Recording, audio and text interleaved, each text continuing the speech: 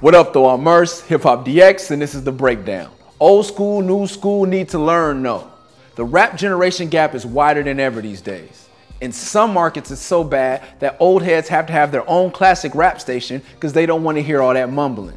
And these new rappers, most of them can't even name you one song by any of the hip hop greats because in their minds, none of these old dudes even measure up to Drake. The more either side opens their mouth, the wider the divide becomes. So do we continue to let nature take its course, or do we attempt to bridge the gap? Is the gap even bridgeable? Rap's generation gap. Old heads versus young bucks. Let's break it down.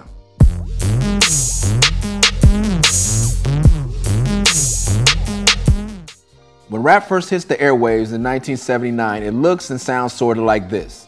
Cute and harmless enough, and although it existed in clubs, basements, and parks throughout New York City since 1973, this was mainstream America's first taste. In the beginning, the older generation thought that rap was a fad that they'd have to endure until their kids got old enough to know better.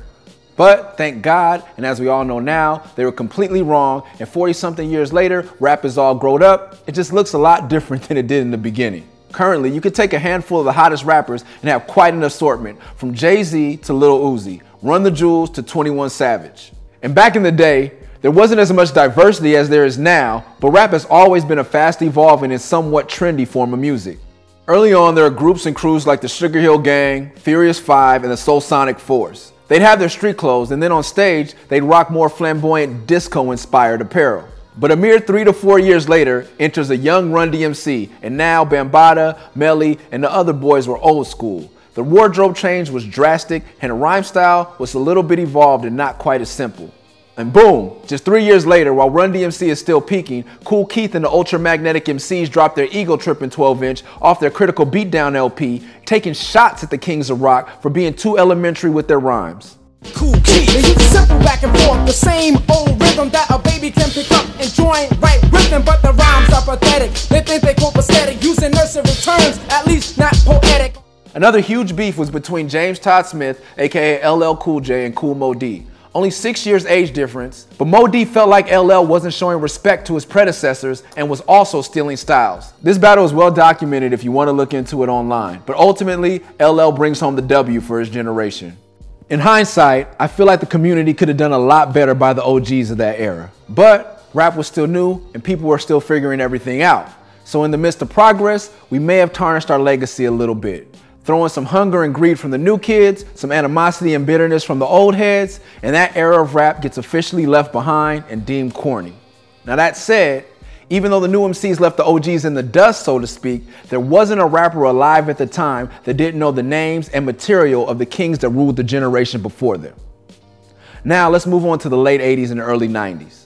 Rap is moving full steam ahead. MCs are going platinum and gold, north, east, west, and south. Sex rap, conscious rap, gangster rap, pop rap, rapidy rap, and for the first time ever, mainstream bubblegum rap with legit teeny bop rappers. There was the Youngsters, Another Bad Creation, and the kings of Kids Bop, Crisscross. For the most part, these bands were prefabricated and primed for performance on the charts. But there were more mature acts like the Native Tongues' Chi Ali.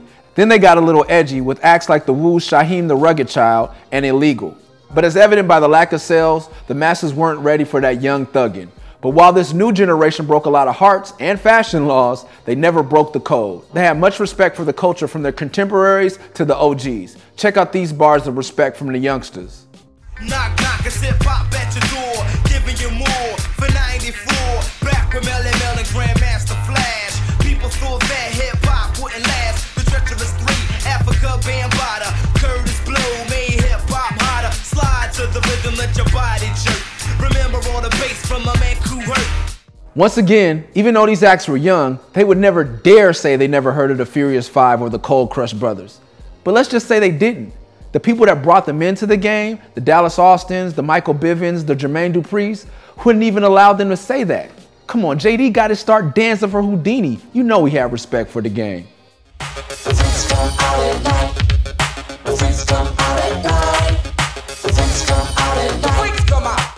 Aside from the guidance they received from their respective camps, the young MCs of this era had the opportunity to grow up on a wide variety of hip hop. There was a full spectrum of rap on the radio, from positive to gangster. Why is radio important? Because in the late 80s and early 90s, this was still how people encountered new music, especially children. But in the mid 90s, the subject matter of this popular radio rap takes a hard shift towards the streets. Around 1997, the world is introduced to a group of young men who called themselves the Hot Boys. All very talented in their own right, but I'd like to focus on the youngest of the bunch. 14-year-old Dwayne Carter, already tatted up, flag waving and running from the law. Having grown up on gangster rap, this generation of kid rappers was much different than the previous. Well, except for one thing. Roll the clip, James. Bang! Left towers keep playing, get hurt. For the lucky I don't curse, but I wet up his shirt. He was allowed to talk about selling drugs, shooting people, and use the N-word, but he wasn't allowed to curse. No four-letter words, and still no disrespect for the old school. He doesn't mention them in his verses or dedicate a whole song to them, but the respect for the culture is evident by his commitment to the craft. As I did my research for this week's topic, I came across things like Nelly and KRS-One's beef, but that seemed less generational and more mainstream versus underground as I looked into it. I also came across Rich Homie Quan and Lupe Fiasco slip up at the Hip Hop Honors, and those were significant, but to me, what really set it off was this incident in 2007, and to be honest, an older head threw the first punch. Fuck Soulja Boy, eat a dick. This nigga single-handedly killed hip-hop. And then Soulja Boy replies with, "This nigga Ice-T old as fuck, man." This nigga old enough to be my great-grandfather now. He's the forefather of my nuts, nigga. Yes, Ice was wrong for disrespecting a kid, but I feel the media was also wrong for jumping behind and supporting a flash-in-the-pan, one-hit wonder and tearing down a hip-hop legend. Look, you have to be conscious of who's watching. Guess who was in middle school running around laughing at the old nigga? Lil Uzi, Lil Yachty, and a young Lonzo Ball.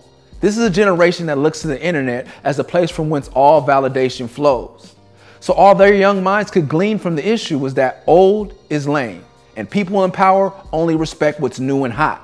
Therefore, Lil Uzi feels like it's okay to say something like this. Oh, he making me rap on that? What you want to rap on? You know how I rap. Yo, why you can't ever say that about a premiere beat though. You're like, you making me rap on that. I don't care. Trash. But see, I do that to your young cats to see what y'all really built. Hey, though. you heard me? I'm too really young. And first-round draft pick Lonzo Ball feels it's okay to say this. Y'all outdated, man. Don't nobody listen to Nas no more. Real hip-hop is Migos, Future. But no matter how angry you get, there's never an excuse to go full rap report like this. Lonzo Ball, you funny-looking motherfucker, you. You said that Nas ain't hip-hop? My man, you grew up in Chino Hills. What the fuck do you know about hip-hop? Look, man, they're kids. You don't take to social media and tell them to eat a dick or that their new shoes are ugly. Why? Because you're a fucking adult. You're here for guidance and wisdom, not beratement and bullying. You always get better results when you talk to someone rather than at them. And there's no better proof of this than the interview with Lil Yachty and Ebro, who used to be opposing forces. Only thing I kind of hate is that I kind of spoke so quick on, you know what I'm saying? I don't know this, I don't know that before I even gave it a chance to listen. Well, that's what you're saying about people judging you. That's why I came on here. That's why I wanted to do this with you because before I said that, I just was in the blind. And I feel like I owe an apology. I didn't think before I spoke on that topic, you know what I'm saying? I know now how important and just how serious it is to certain people. Aw, doesn't all that thug healing just warm your heart?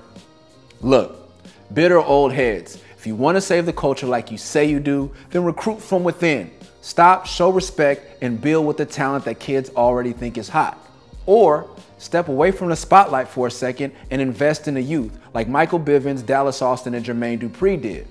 Or option 3, shut the fuck up. Watch them develop. Look at Tyler and Mac Miller. Early on, they caught a lot of flack from hip-hop purists, but now I think they've matured into quite the assets for the culture. Final option, stop calling them hip-hop. A lot of these kids don't even want to be hip-hop. And as the culture continues to grow, maybe all rap music shouldn't be considered hip-hop. And if we strip them of the title, I don't think they would give a fuck. But if we exclude them, isn't it hip-hop that's really missing out? You might say hell yeah, you might say fuck no. Let's talk about it in the comments below. And as always, for more music and news, check out HipHopDX.com.